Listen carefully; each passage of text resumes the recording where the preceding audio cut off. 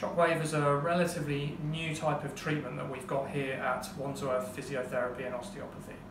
So it's very useful for treating tendon pain, and the device here delivers an air current into this handheld Shockwave device.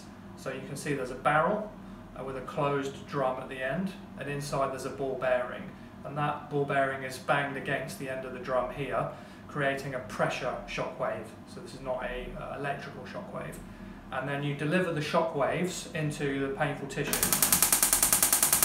Now that shock wave creates micro trauma within the tissue. It sets up an inflammatory response. You'll have increased blood flow into the area, cell proliferation, increased cell activity.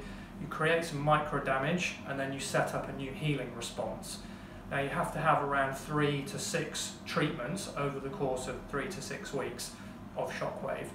And it's important that you still have physiotherapy or osteopathy in this time to deliver soft tissue work or acupuncture to those tissues as well. And it's also imperative that you do your strengthening exercises. So as that new tissue is being regenerated, it needs to be exposed to stress and therefore become stronger.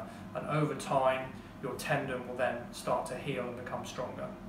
So tendon problems do take quite a long time to resolve. A minimum time frame is about 2 or 3 months. A maximum time frame can sometimes be 9 months or a year. So this is not a panacea fix, and it has to be combined with physiotherapy and strengthening exercises.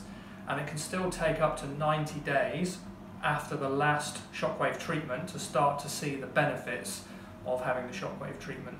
So if you've got tendon pain and you think that Shockwave might help you, then call us on 0203 322 9455, or just go to the website and book online.